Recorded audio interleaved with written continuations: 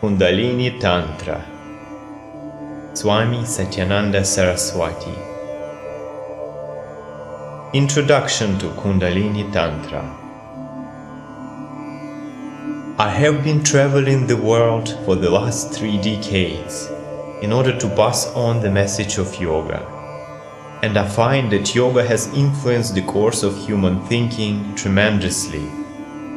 Initially, of course, there was some doubt about it, as many people thought that yoga was a type of religion, witchcraft or mysticism. This particularly happened because man believed matter was the ultimate point in the evolution of nature. The materialistic world did not understand yoga for some time, but as the men of science dived deep into the mysteries of matter, they came to understand and realize that matter was not the ultimate in the evolution of nature. If that is so for one form of matter, it applies to every form of matter. This external experience, the perception you have through your senses, is a product of matter.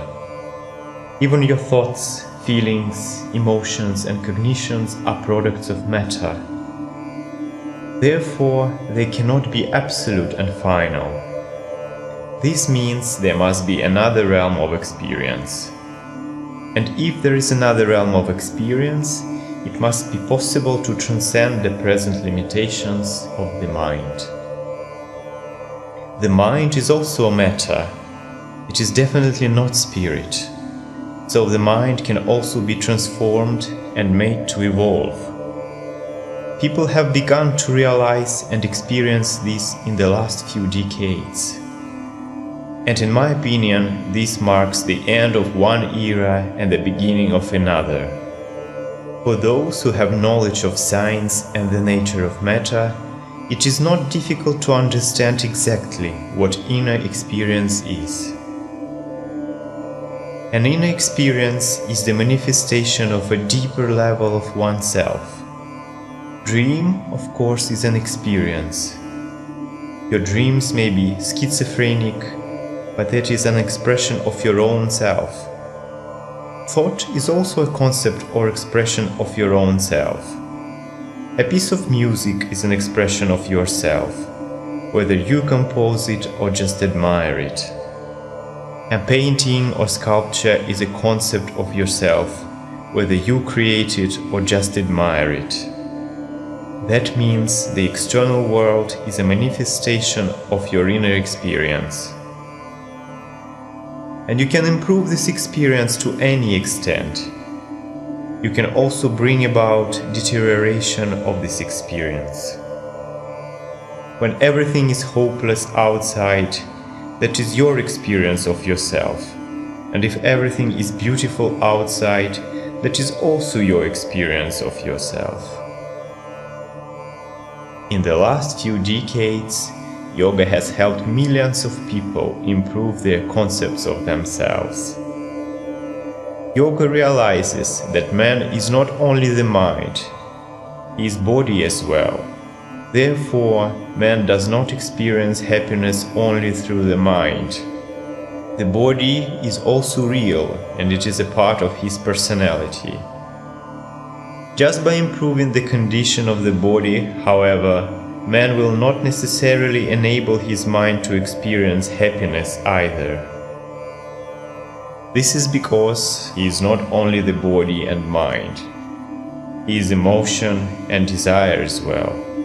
He is something beyond the mind or psyche.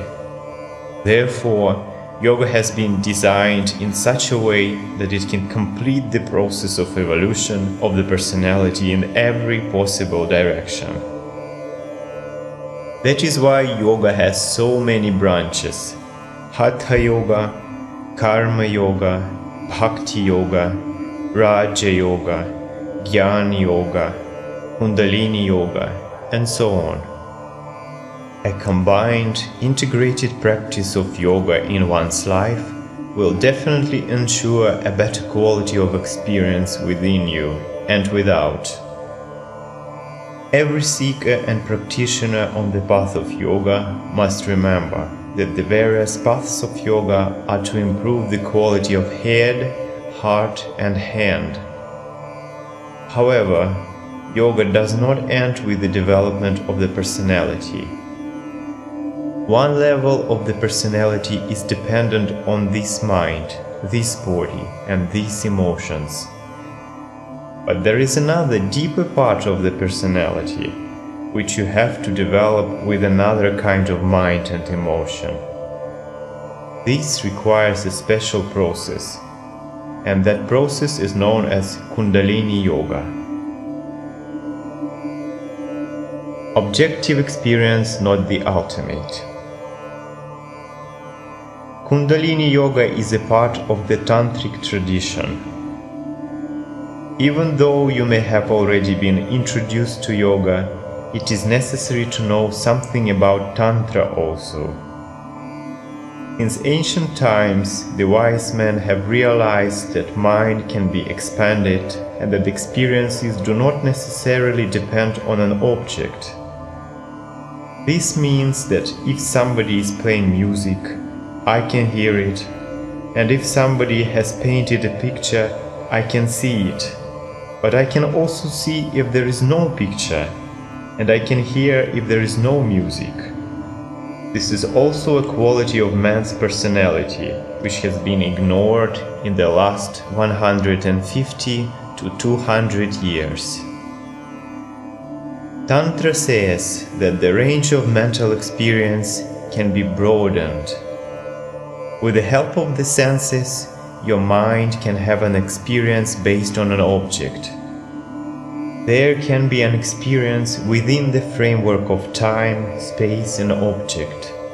But there can also be an experience beyond the framework of time, space and object. The second form of experience can happen when the present mind expands beyond its given definitions and borders. And when this experience occurs, energy is released from yourself. For hundreds of years, people have been talking about an experience called nirvana, moksha, emancipation, self-realization, salvation or liberation, without understanding it properly. Yogis call this experience samadhi. Although many people think that in samadhi or nirvana everything is completely finished, it is definitely not a process of quitting the world. Nothing finishes. Only one level of experience ends, but then another begins. Since the dawn of creation, the tantrics and yogis have realized that in this physical body there is a potential force. It is not psychological, philosophical or transcendental. It is a dynamic potential force in the material body, and it is called Kundalini. This Kundalini is the greatest discovery of Tantra and Yoga. Scientists have begun to look into this, and a summary of some of the latest scientific experiments is included in this book. We can see from this research that science is not actually going to discover anything new in this field. It is only rediscovering and substantiating what yogis discovered many centuries ago. A universal event. The seat of Kundalini is a small gland at the base of the spinal cord. With the evolution of the natural forces in man, this gland has now come to a point where man can explode it. Quite a number of people have awakened this supernatural force, and they have been called rishis, prophets, yogis, siddhas, and various other names according to the time, tradition and culture. In India, the entire cultural setup was once organized to facilitate this explosion. But today things are a little different, because materialism is a very powerful force, and for the moment it has even stupefied the Indian minds. For the awakening of Kundalini, not only are the practices of yoga required. If this awakening is to become a universal event, then the entire social structure has to be reorganized, and millions of people all over the world have to be told the purpose of their existence. The whole life, from the time of conception to the moment when you leave the body, each and everything has to be reoriented. You will see in this book how even the instinctive and emotional interaction between man and woman must be revised and refined, so that it can lead us not away from, but towards this ultimate awakening. This reorientation has to be undertaken with the purpose of expanding the mind and opening new doors of experience. Today we are living in a world where everyone is more or less satisfied. Man has all the comforts and everything he needs and does not need. There will come a time, however, when man will be prepared to throw off these comforts.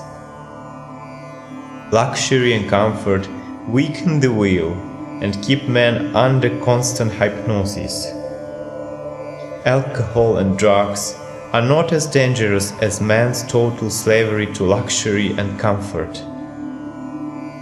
He cannot pull himself away from them. It is impossible, unless he has become aware of something more than what his parents and society could give him. Formerly, there were only a few seekers, but now millions and millions of people in the world are striving for a higher experience.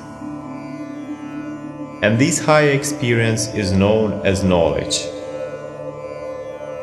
When, through yoga and tantra, the awakening of Kundalini takes place, a process of metamorphosis occurs in the realm of nature and in the realm of spirit. The elements of the physical body change, and the elements of the mental body also.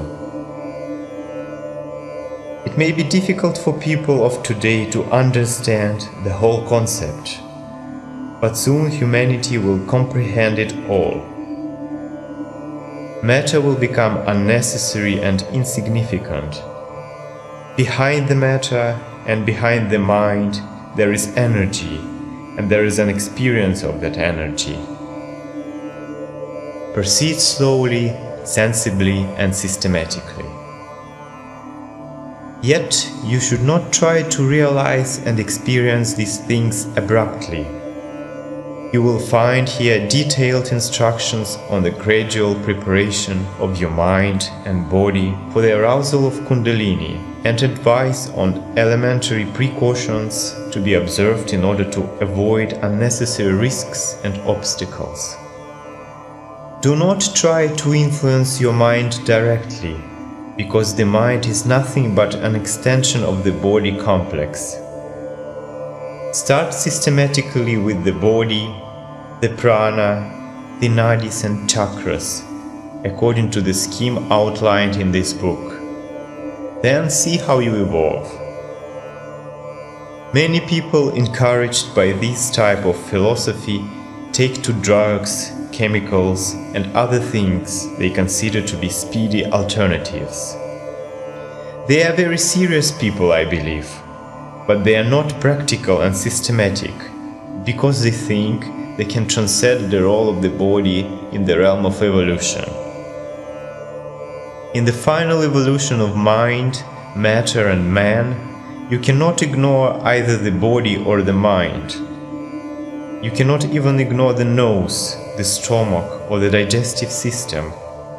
That is why this transcendental philosophy begins with the basic considerations of diet and yogic physiology that you find discussed here.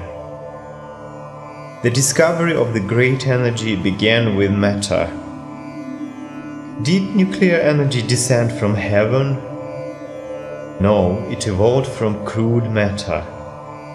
Where does the experience generate from? From heaven? From the Sanctum Sanctorum? No, from this body and this nervous system. That is how you should be practical and sensible. This book presents a systematic and pragmatic approach to the awakening of Kundalini. It begins with an expanded understanding of the true role and potential of the body and nervous system, moving through an exhaustive examination of the different methods of awakening, suitable for different personalities and conditions.